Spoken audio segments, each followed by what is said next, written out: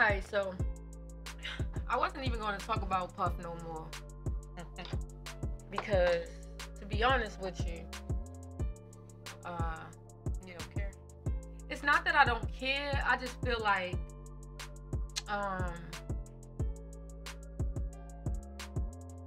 I've hit people before, like women I've been in relationships before. Okay.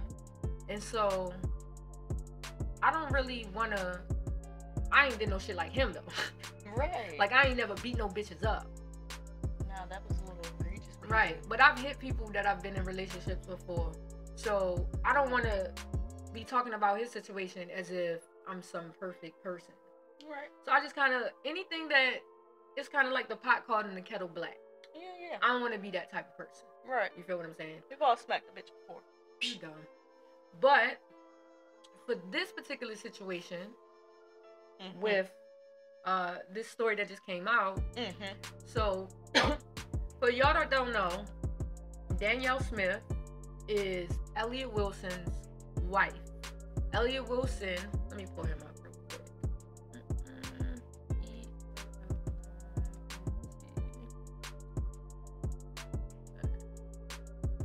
So Elliott Wilson is a journalist. Now, if any of you guys follow like social media, if y'all follow, certain podcasts, then you would know like in recent years, Elliott Wilson has been kind of like making himself look real lame. No. You know what I'm saying? Like, I don't really follow him. No, you don't follow him. But he been making himself look real lame. And the reason why he been making himself real lame is because he's been doing a lot of clout chasing shit, trying to get noticed, trying to get attention. This guy's 50 years old. He spent the majority of his career Clout chasing? dick eating Jay-Z and the whole Rockefeller situation, and not really building his brand, but just sticking close to somebody else. And so over the last couple of years, he's been doing real clout chasey stuff, saying stuff, like just being real lame. So he's not being himself. I don't think he's being himself. Because a lot of the stuff that he be talking about now, he would have never talked about that stuff back in the day if it had something to do with, like, he wouldn't have been talking about Jay-Z's relationship. Oh wow. You feel me? Some scandal or certain rappers and stuff like that. But now, because it's popular to do, he's more hopping on that trend. He's hopping on that train that everybody else is doing. And so recently, his wife must have decided that she wanted to hop on that train as well. So apparently she released, the post says, Vibe magazine former editor-in-chief alleges Diddy threatened her over 1997 cover dispute. Danielle was told she would be dead in the trunk of her car. Oh, wow. So this is something that happened in 1997. What year is it? This is over 20 years ago that this situation has happened. And I feel like anybody other than real victims coming out and saying anything about his behavior, his temperament, his attitude, I feel like those people are clout chasing. Right. I feel like those people... Because she wasn't hit. He didn't do anything to you. It was just words. I probably told a bitch I'd knock your motherfucking block off. Or some shit like that. Right. But I'm not making excuses for his behavior. That's not what I'm trying to get at here. Yeah. What I'm trying to say is that the clout chasing of now and everybody want to speak on his attitude, his behavior, his temperament. But nobody, y'all let him get away with it. If you would have said something in 97, he probably would have never got the opportunity to do what he did to Cassie. Or any of these other women that he's threatened or done things to.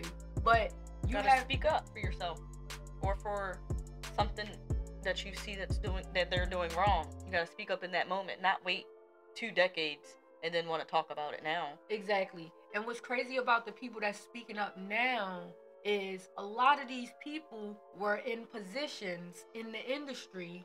So you clearly know the reason why they're not speaking up is because they don't want to blackball themselves. They don't want to get fired. You got radio personalities that talk about how certain artists got them fired back in the day. Just because the radio personality might have said something to the artist or done something and the artist didn't like it, and because the artist is high selling or powerful Gotta or speak whatever. your truth. Right. But again, in 2024, speaking on his temperament, his behavior, when it has nothing to do with you filing any charges or you trying to get some sort of reparation for the things that happened to you, it's all clout chasing. Right. It's all clout chasing. Because what is the reason to come out now? Because you're looking for a moment. That's the reason to come out now. The reason she's speaking on it now is because she's looking for a moment. She's looking for some virality. She's looking for some people going to her page and talking to her, and that's she must have something coming out in a couple weeks or something. She always got stuff. She wrote a book. It ain't like she ain't got nothing going on. But who can't use some more press? Yeah. Who can't use some more? This is what people do when they want to get some attention to themselves. Exactly. That's clearly why we're here on YouTube making videos, because we're trying to get attention for the YouTube channel. Yeah. But it's so crazy because I feel like for me, it's hard for me to come up with topics and ideas for videos and stuff like that, because I don't want to do clout chasey stuff. I don't want to do clickbaity stuff. I don't want to. But in this era, in this day and age, all you have is people responding to clout chasing, clickbait, and things of that nature. So if you're trying to build a brand for yourself and you're trying to get revenue, you got to play into it. But this is just egregious. This has been 2 decades. 2 decades. Nothing ever happened to you. He threatened you. You should have been telling people long ago that that's what he was doing. That's the type of person. Be careful. He threatens people if he doesn't get what he wants. Exactly. Stuff like that. That's exactly what she should have said. She was the editor-in-chief of Vibe magazine. She could have wrote that in the little clip. You could have published the byline. Be careful with Puff, because she was scared. No. If you're scared, go to somebody that can protect you. Go to church. Not to church. No. Because don't get it fucked up. Like, I do sympathize with her being scared. Yeah. Because. But why? I just don't understand why wait so long. That's shit. Like 2 years maybe, but 2 decades. Well, the reason why people so long. Well, people are coming out now because it's the trend to pile on. He's the topic of discussion. He's America's most hated right now. So he's got enough on his plate. Leave that man alone. If she say something about his temperament, nothing gonna happen to her right now, because everybody gonna be on her side. Like it's kind of like the person who don't never want to fight until they got a bunch of people with them. Yeah, that's exactly what it sounds It's just like what happened with Drake and Kendrick. All these years, Drake has been a menace to the industry, as you will, taking people's girls, just running things, and all of a sudden, when one person starts to go up against him, 2 people, 3 people, now everybody who was weak-minded is going now up against him. They now feel compelled to go up against him because you can do it, and that's pretty much what's happening with the situation with Puff. Is so many people feel they found their strength. Right. They found their voice. That's all it takes. But if you're not a real victim, I think you should just be quiet. Yeah, let the real victims speak out. Let the real victims speak out. But the clout chasing bullcrap is overshadowing all of the real victims. Facts. If they might not want to come out. Exactly. But they might feel, not even that they might not want to come out, people might not take them seriously. Yeah. Because then it's like another list of a person with a Puff story. Yep. You should have been said something. You know what I'm saying? You should have been said something. But you clout chasing and trying to make a moment, and Diddy is the biggest topic. Shit, I dropped a Diddy video. I got 2,500 views on it. He's the biggest topic. But you don't see me doubling down, making video after video after video. The next time I talked about Puff, I was talking about Young Miami. Make sure y'all go watch that video. Did Puff ruin Young Miami's career? I'm going to put the link somewhere for y'all. But yeah, that's what I feel like. I wonder about that now. Well, if you go watch my video, I made a great point. I'm going to watch that. Yeah, definitely. But you tell me how you feel and we'll give our final thoughts. I feel like she should have spoke out when it happened.